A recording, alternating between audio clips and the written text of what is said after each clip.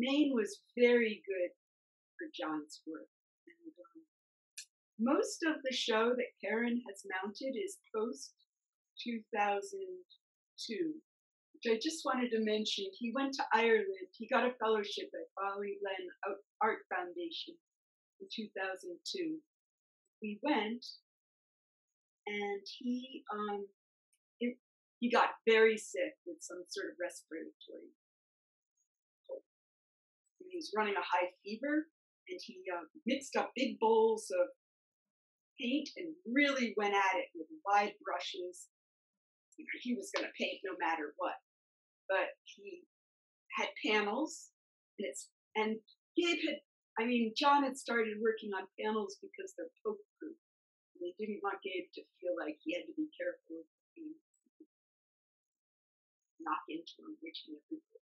But so those were what he took to Ireland, and it really revolutionized the last period from 2002 onward. Well, I started with Jon in 2009. The Stonington Painting Workshop was well established by then. A lot of the people that were in the workshop by the time I started had already been with Jon for a good 10 years or so.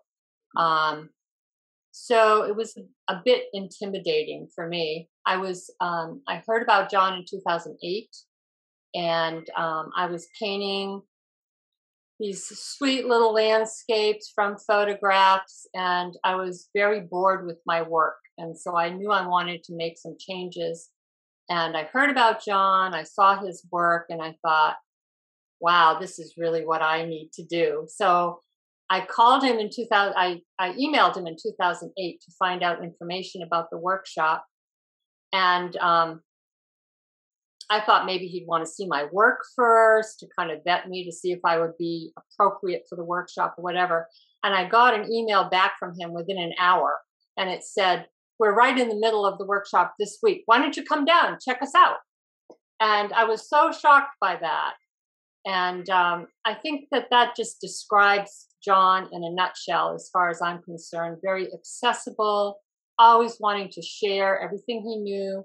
He really had, as I think Jill described it well, he's very confident about his work, but he had no ego either. He was always willing to share. And so I knew I was going to be in the right place. I started in 2009. I was still working a day job in 2008. So that's how I got started. A lot of people ask me to describe how he taught, his way of teaching, and it's, I think, very difficult to describe because unlike any other workshop I ever took, there was no syllabus, there were no material lists. He didn't care how you set up your palette or what you had on your palette, and there were no assignments. You just showed up and painted. And the only thing that he asked of us was to push ourselves and to work outside of our comfort zone. And that's pretty much what we did. And a typical day would be, we would go to the first day we'd go out to Sand Beach almost every single year. Everyone would go to Sand Beach. And his assignment for that day was to just paint a beautiful painting and get it out of our system, because he wanted the rest of the week to be challenging ourselves and not being afraid to paint work that wasn't great. We just wanted to challenge ourselves. So he would come around to us probably twice in a day. You'd get to see him while you're painting and give us tips, give us a little critique. And then at the end of the day at 4:00, we'd all meet in his studio for our group critique. And that's really where I think all the learning happened, because he took each painting individually and discussed it at length, what was working, what wasn't. He brought in art history references when he was talking about composition or color, paint handling. It was an intense 2 hours often critique. And he recognized that each of us had our own voice.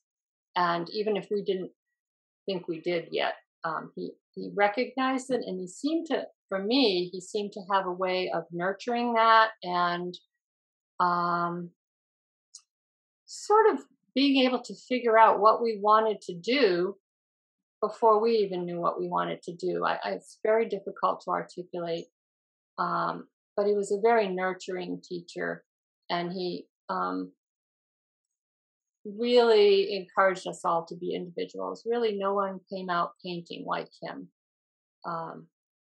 So that was basically, and the demos too. He always did at least one demo a week, sometimes two. And it was mesmerizing to watch him paint. That's all I can say. And I can still see it as clear as day, is doing the demos. You have anything to add to that, Jill? Yeah, once Jon got something under his belt, he was no longer interested. He wanted to be constantly challenging himself. And he was very organized in his daily life, very committed, responsible, organized, got all the paperwork out of the way. And I was always going, geez, it's a beautiful day. Why don't you get out of here? And, but he liked to clear his headspace, and then he would just go, and he was the most daring and courageous painter I've ever seen. And if it was feeling too safe, he'd flip the painting over and he'd wipe it out or just start again with that as a base and put himself out in Netherland and find himself again. The struggle was implicitly important to the resolution of the work. And I don't know a more courageous painter. And I've been very impressed with Linda's work and how she's just put herself out there. And it's a good show.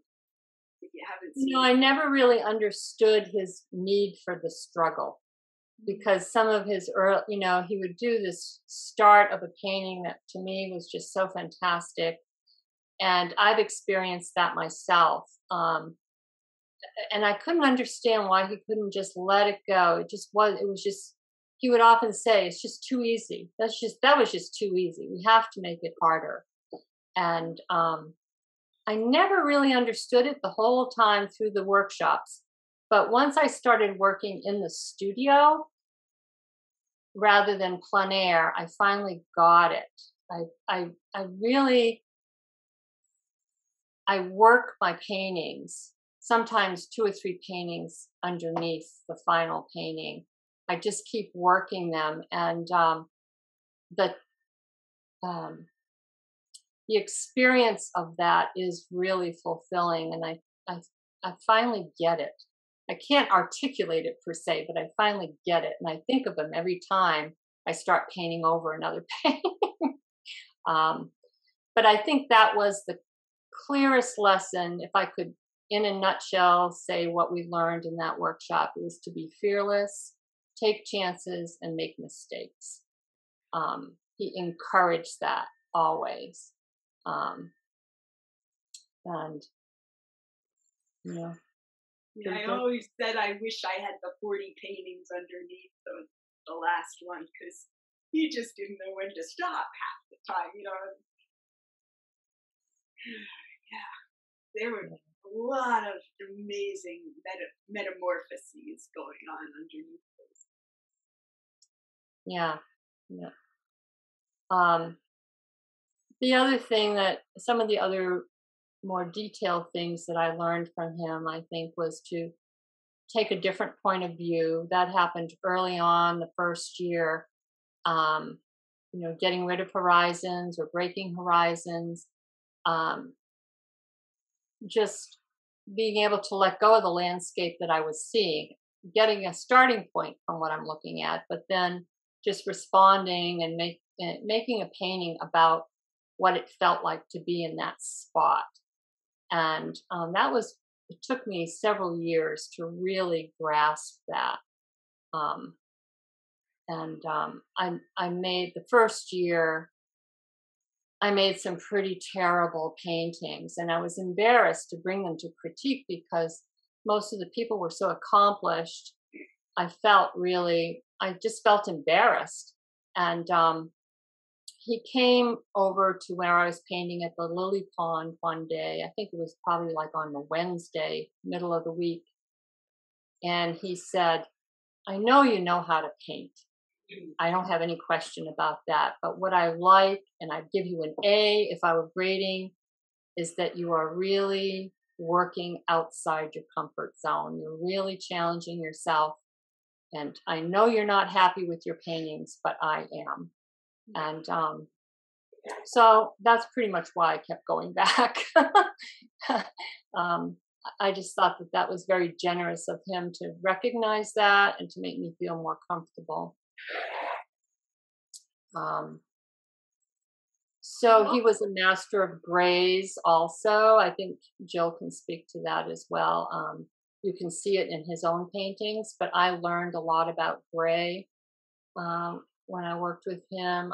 I learned a lot about opposites, making marks that were thin or thick, curvy and straight, just mixing it up made a painting really come to life. And that's an important feature that I learned from him. And taking a chance to surprise yourself. He was always happy to have a little surprise in every painting. So,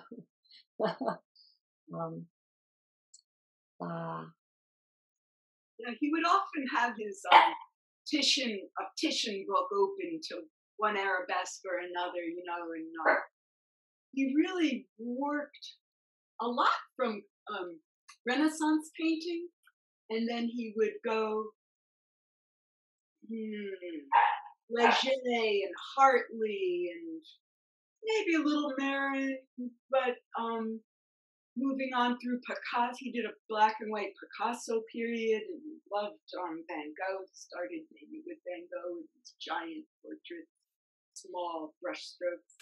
And then he really ended with de Kooning, which he loved the late de Kooning. And those bowls of paint that he worked with, there is such eloquence in, they look like pretty wild paintings, but it's very hard to do. And Jon really integrated all that extreme knowledge in these very airy, they're thinner, they're gestural, they pulsate with life. He really did always get the feeling of the place, which I marveled at because Maine was really good for his work, and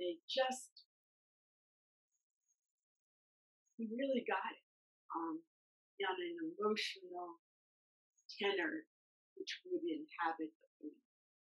And I think he was one of the best painters of America. I just seldom see anyone better.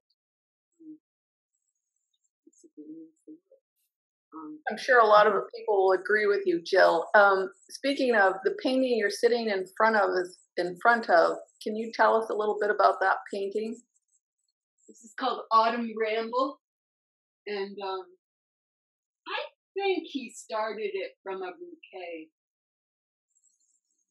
It's a studio. It's probably started outside and then worked in the studio.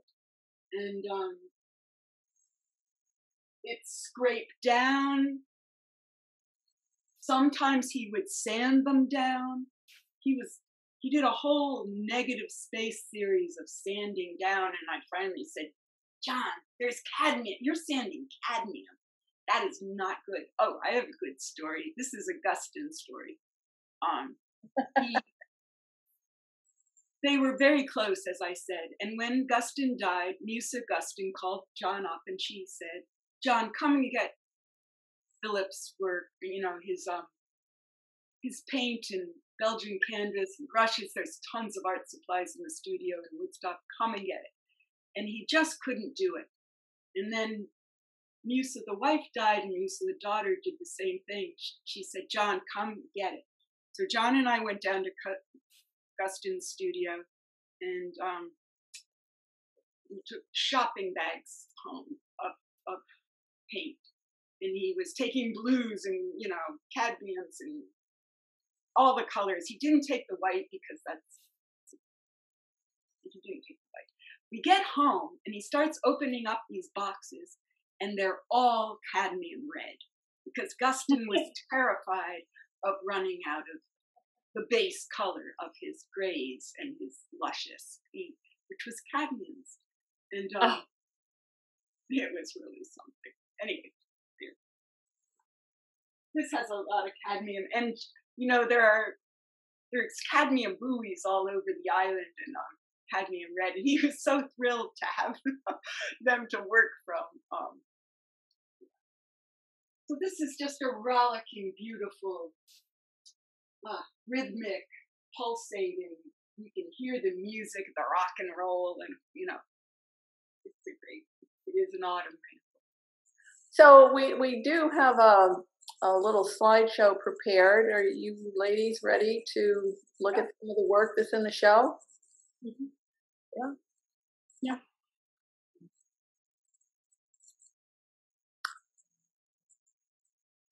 So,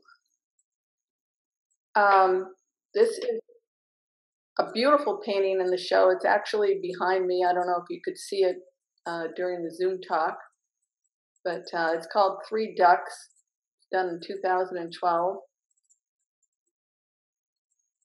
This is a masterpiece, just in case you don't get that. It is an amazing painting.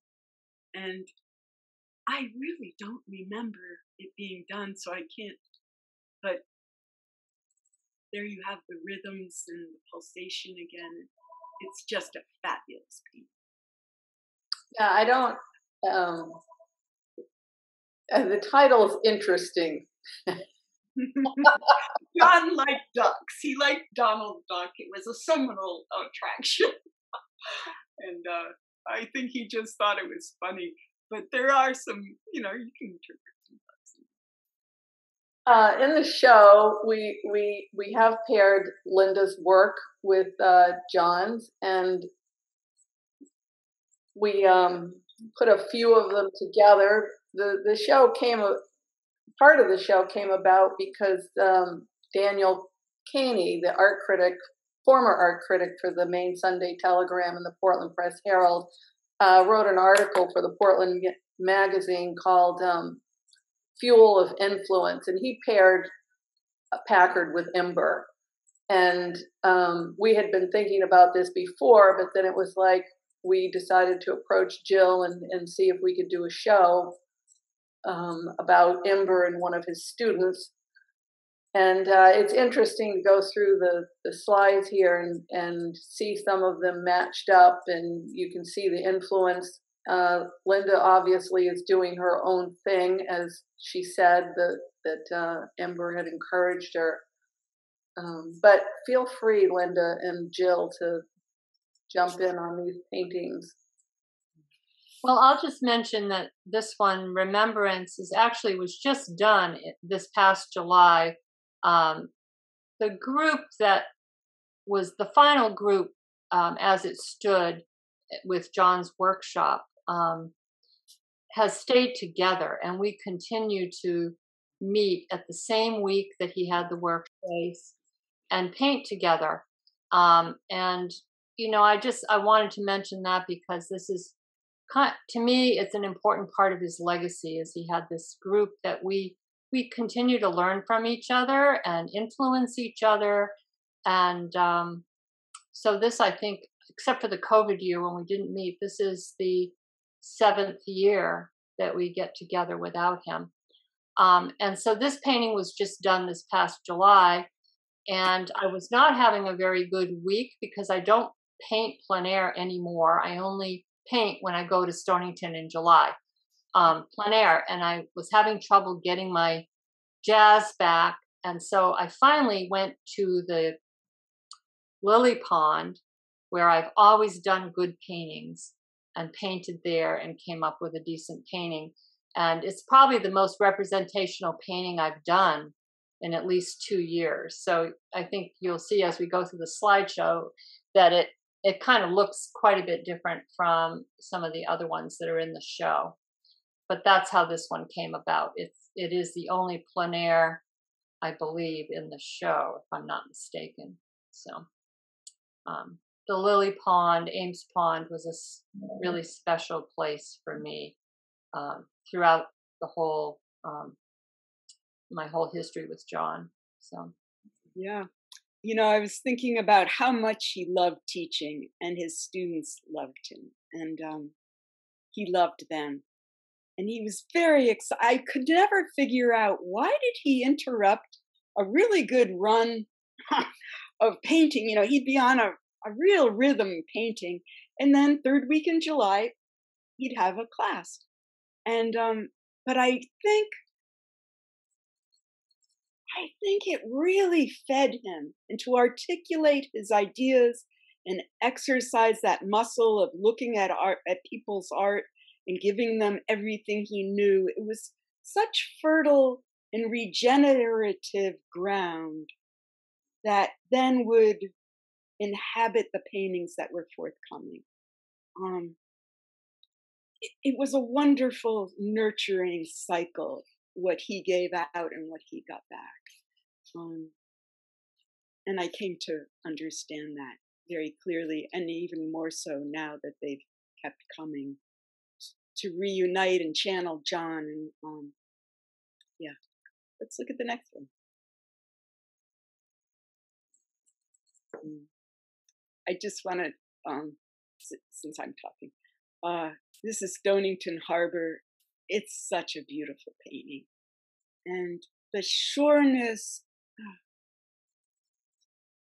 This is one of my favorite paintings of Stonington Harbor. And Isla Ho, that big slash of juicy white, is articulating the profile of Isla Ho as you look out across this little island that is off the fish pier. Jill, I think you said, I don't know if this is one of them, but you said that some of the paintings that are in this show came after his time in Ireland. Yeah. I think so, one of them. Right? This is the year after Ireland, yes. Can you just tell us about what was going on in Ireland? Yeah, I touched on it earlier, but he, as I mentioned, he was very sick, and we'd gone to Ireland to work, so he had mixed up bowls in a very de Kooning-like manner, and a big wide brush, like 3 inches, on a 24 by 24 inch panel of birch ply, gessoed many times. And he just slashed his way across the landscape. And this one, so he came back to Maine. That was in the spring, May, June, and he came up to Deer Isle. And he was very excited about painting here with that new methodology. If you could call it, he hated methodologies, but so that's the wrong word. But you can see his excitement and passion in it, and yet extreme knowledge of negative positive space and how he's vitalizing the surface. It's a great painting. And that little surprise of the cadmium box in there. Yeah, that is nice. It really makes the whole painting. If you put your thumb over that spot. Yeah, it does. And it relates to the island behind it. It bounds in a very kind of Hoffman-esque way. It's doing the push-pull very well. Yeah. These next 2 paintings, I love both of these paintings. Some of my favorites in the show. But it's a nice representation of master and student. I this is a late one. It's 2012 of John's, and I said I really like morning glories, and I grow them. And I said, "Oh, come on, John, just do me a morning glory, would you?" And this is the painting he came up with. So that's the trellis. That big wide slash at the bottom is the trellis it was growing on. But Linda, tell us about Hosta. Well, as interestingly, I think you said the Morning Glory was a studio painting. No. Oh, I thought you said that yesterday. Anyway, yeah, the Hosta was plein air, so I was wrong. I do have some plein air in this show. It's an early one, I think probably I don't know, maybe 2015. It was after John had died, but just a friend of mine's garden in Stonington, and I just sat there and did a bunch of drawings, and then did this painting. Just, I don't know, it sort of happened. Really beautiful, Linda. I mean, I can't think of anything. I mean, I like everything about it. Well, it's had several orientations, interestingly. It kind of works in almost every orientation, which always thrills me when that happens. And I kind of settled on this one just because I had to settle on one. But I've had it at home here for quite a while before the show, and I still turned it frequently because I really liked it. Sometimes with the dark on top, I think, yeah. So the next two paintings, both of these are favorites of mine too. In a Whirlwind by Linda Packard, and Title Out, Jon Imber.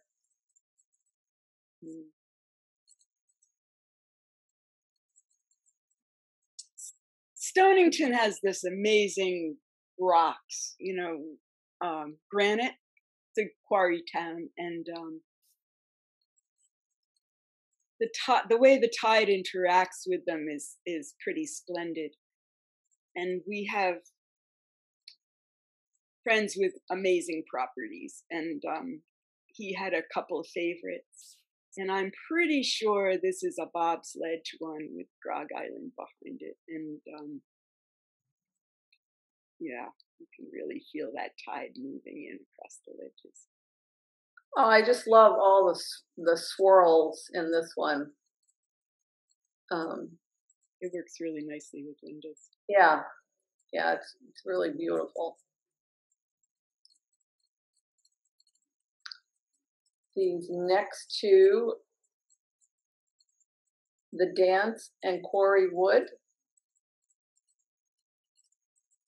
Now, Linda, you said this is one of your favorite Imber paintings. You want to just tell us what it is you love about it? Well, the mark making is what I love about it, but also I recognize it's a painting that I'd never seen, so that was really exciting in itself. And I'm pretty sure it was at Sand Beach. It sure looks like it to me, but even if it wasn't, it feels like it to me. So that's always been a favorite place of mine too.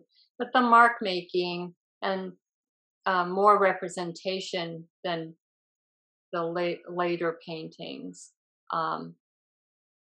is just, I don't know, makes me feel really comfortable. And the pink, I love his use of pink. Brown pink, but still, I don't know. I just gravitated toward it right away when I first saw it. Do you remember that painting, Jill? He did when he and Phil Allen started coming to Deer Island, Stonington in the 70s, I think. They came because of Fran Merritt at Haystack, and they'd come up in the middle of winter. And he would come up here and he'd do pastel drawings that he would take home and develop into studio paintings. working from them, big studio paintings of landscapes. This was a period before I knew him. And many were of big boulders in the woods, like huge diptychs of woodland diptychs. So it's interesting. This one is 36 by 36 and has that monumentality, but much looser. And it's part of a lineage. You know, he worked through, as do probably, if you find a good motif, then you explore it throughout your life, revisiting it and trying out who are you as a painter that year. This next slide, Linda, is a painting that you said was transitional for you. You want to just talk? Yeah, this was, I did a bunch of small paintings at Sand Beach in 2011. That was the third year. And I always considered this to be a breakthrough painting. It's the way I wanted to paint.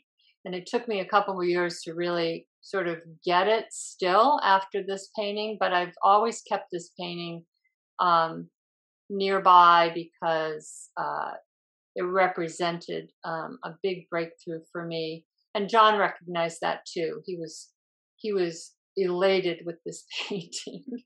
And part of it came from his direction to, if you're looking at a vista, forget about the vista, look down or look behind you and see what's, just get a fresh perspective. And so I was just looking down as the tide was changing rapidly. I think what he liked about it was I caught the tide changing. You know, you can feel the movement in this. And I wasn't paying any attention to my painting. I was paying attention to what was happening in the water and around the rocks and the feeling of that. And it wasn't till I finished later in the day and I put all the paintings down side by side that I recognized that this is what he was talking about in terms of painting what it feels like to be there. So that's why it's special to me. This next slide is a new painting by Linda Packard, Still Life at the Quarry, and Imber's Bob's Ledge, which I guess was a reoccurring theme for Imber. And one of the things too that Dan Caney mentioned in his article was that Jon's paintings had a chalky consistency to them compared to yours, Linda, that are a lot more translucent. And you can see it in some of the comparisons here of the two paintings side by side. And Jill, do you know how he got that kind of chalky effect with his paint? Is it the medium he used, or? You know, I'm puzzled by that word. I don't relate to it. So I can't really address it because I would never call them chalky. I think when I look at the work,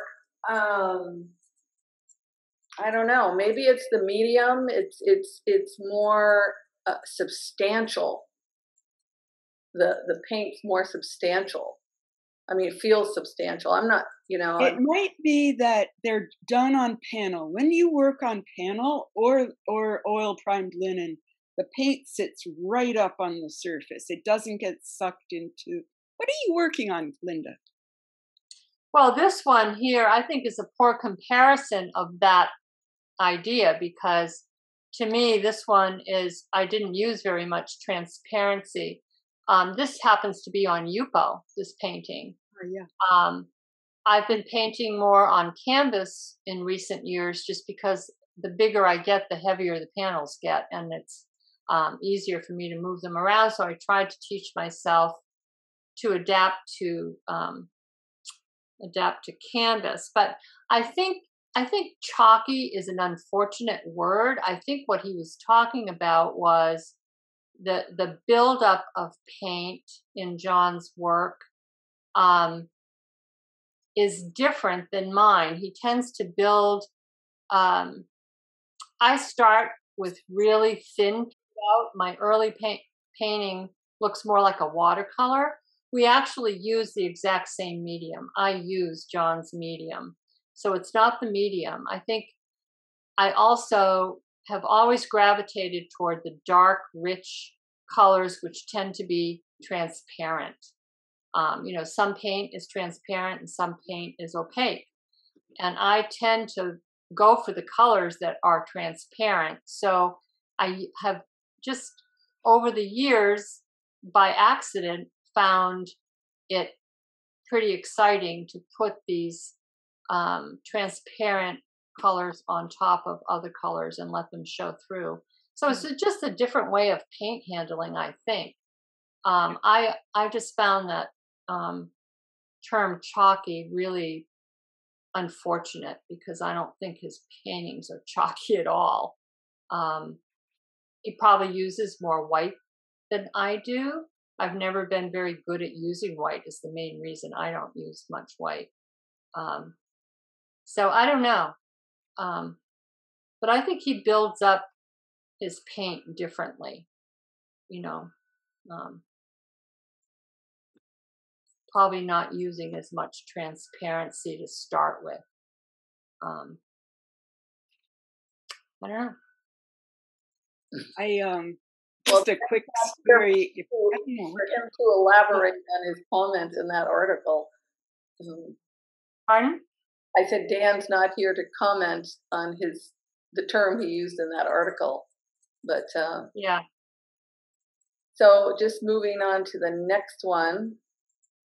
This is again Imber's Lily Pond. Speaking of the Lily Pond, and painting by Linda Home for the Summer. They're very different. They're very different. And this is a better example, maybe, of my use of the transparent colors. This was on panel. My painting is on panel here. And a lot of the paint is very, very thin. And his painting is, the paint's pretty thick. I think Linda, this is the one I said, I'm pretty certain it was a studio painting. Oh, okay. So we're getting to the end of our time, so we just have 2 more slides.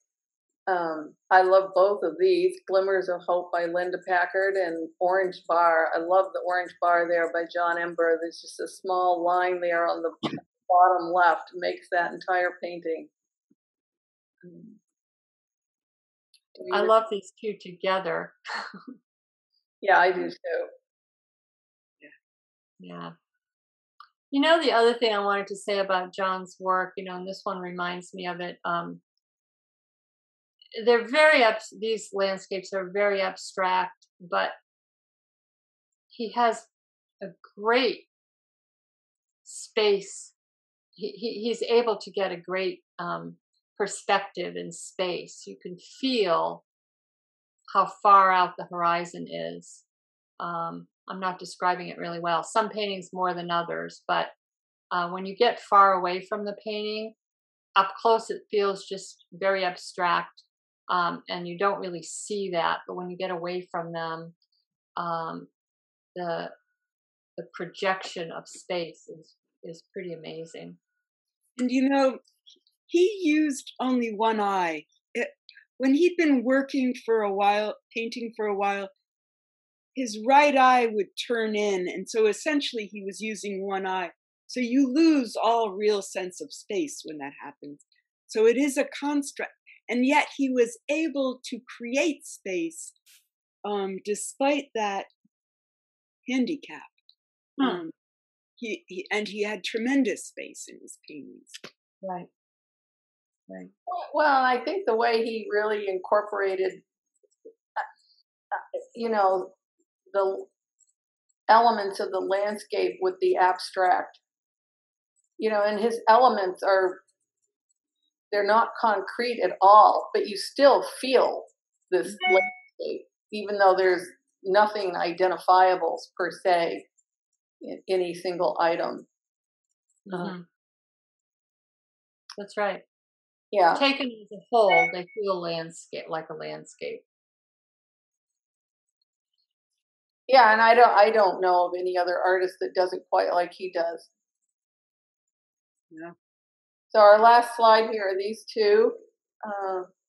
The Sunflowers in Summer by Packard and Flowers 3 by Imber. Both flowers. The palettes in these two are very related. Yeah, they are. They are. But I will say it probably took me a lot longer to get to the end of mine than it took for him to get to the end of his. I have a lot of painting underneath that final painting.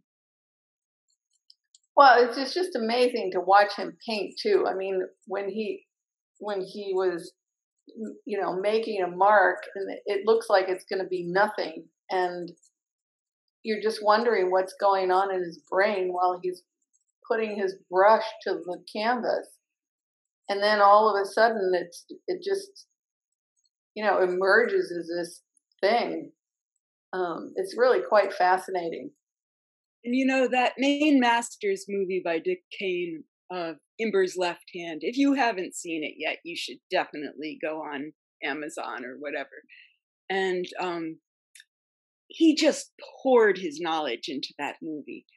And you do get to see him painting, and it's really exciting. And you get to see the sequences and how they start one place and then they end a totally different place. It's very exciting. It's a great movie. We have a question from Steve. Go ahead, Steve. You can unmute yourself. Yes. First of all, thank you. It's a great program. And hello, Jill. Could Jon have done any of this without being a teacher? Was it so important that he teach? No. I mean, it seems like to be a huge part of his life. What would have happened if he wasn't teaching? Jon, rhetorical question. He seldom taught. He never made a living teaching. He was primarily a painter, and he would teach 1 week and Wednesday nights at Harvard. He taught intermittently. He taught many places, but would do it for a semester, a summer school, sometimes a year. The year we had Gabe, he was teaching, and we bought a house, and the bank looked at us for a year. And so, no, teaching was an anomaly, basically. He enjoyed it, but it was not a big part of his life. Hi, Martha. Hi, Jill. Great story, you guys. It's wonderful bringing Jon back to life, and it's so nice to hear you and Linda talk about the work. It's so inspiring. And Karin, thanks for hosting. So I have a question for Linda. And Linda, Jon always had a lot of great sayings for us. Just tips and things to ponder, and we all wrote them down, religiously every July.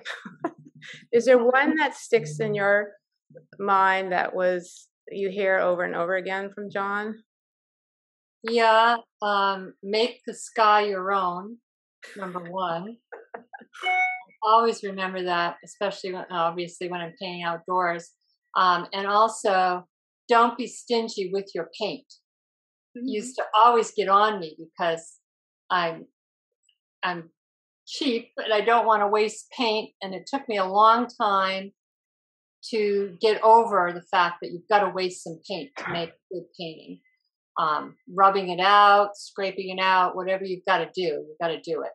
And so I think those two things, I hear him over my shoulder a lot of times if I'm getting a little too stingy with my paint, or and make the sky your own. I just translate that to forget about being faithful to whatever you're painting. If you're painting from life, just get a starting point and then just add and omit and change, and at random and with gusto. Just not worry about it.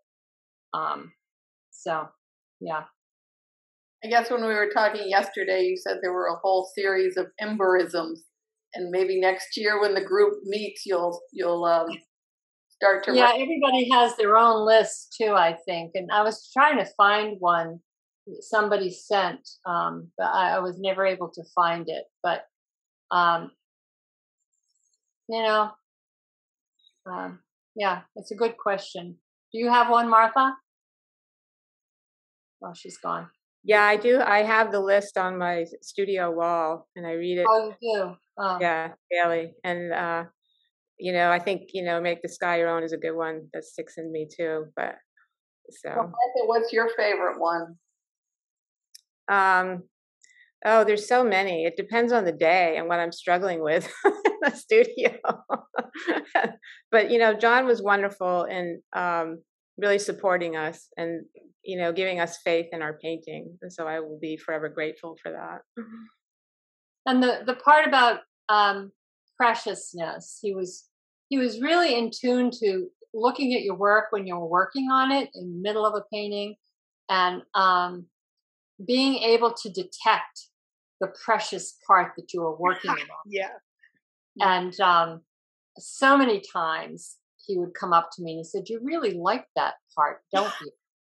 And I'd say, "Well, yes, I do." And he said, "Well, get rid of it right now, because it's never going to work." And he's always been right about that. And so I do hear that over my shoulder too. If I get too caught up in loving something, that's a real good one too. Jody, you have a question? Yeah, I wondered if Jon listened to music while he painted. Yeah, he always listened to music, either classical or rock and roll. And this is in the studio paintings. It just got him, juiced him up, got him going. He'd dance, he'd move around. Hey, Adam. So we need to go to Adam. Excuse me. Yes, he loved music. Not outside, he didn't. I just noticed Adam Eddy is a wonderful painter who helped Jon paint in the ALS period, and Jon wouldn't be able to speak, and Adam understood him and intuited. What a team. I mean, do you have anything to say, Adam? Well, hi, first of all. It's been a long time since we've seen each other. But yeah, I would say I kind of just want to reiterate what some people were saying about Jon's attitude, like sort of towards the act of painting itself. I think that he was someone that sort of like, it was nice if you ended the day with like a good painting, but it was almost the activity of painting itself that was the point. You know what I mean? And I feel like learning that, like me getting to work with him when his body was deteriorating, and it was like one of the only things he could look forward to during the day, I sort of like really learned that lesson in a very like intense way, that it's like the experience of color itself, the experience of like seeing the subjects that came in for, to have their portraits painted or flowers or whatever. It sort of was like just being there in the moment was as important to him, I think, as what he actually ended up making, which to me was hugely sort of influential to how I approach my own work. So I don't know if anyone else can relate to that lesson, but that's kind of like the big thing that I feel like I learned from him in my time. Thank you. Thank you. Jonathan, do you have a question? I do. Thank you so much for a lovely, lovely program. And hello, Jill. Calling from the West Coast, and I'm driving, so I can't really show you my face. But I guess my simple question is, was Jon a planner? Linda, also, was Jon a planner? And if Jon was a planner, did he go to a place and say, I'm going to paint this today or this morning or within 3 hours? And Linda, how do you handle that? And Jill, I also would like to know about you. Do you think about that, or is it maybe it'll be tomorrow, maybe it'll be next week? I don't think Jon didn't like to figure out where he was going to go. He had a couple places that are phenomenal, and he just would go there every day, one or the other. They're both down, they're nearby, and he maximized his time. He didn't have to think about it, and there are hundreds of paintings of those places, and they're all different. And yeah.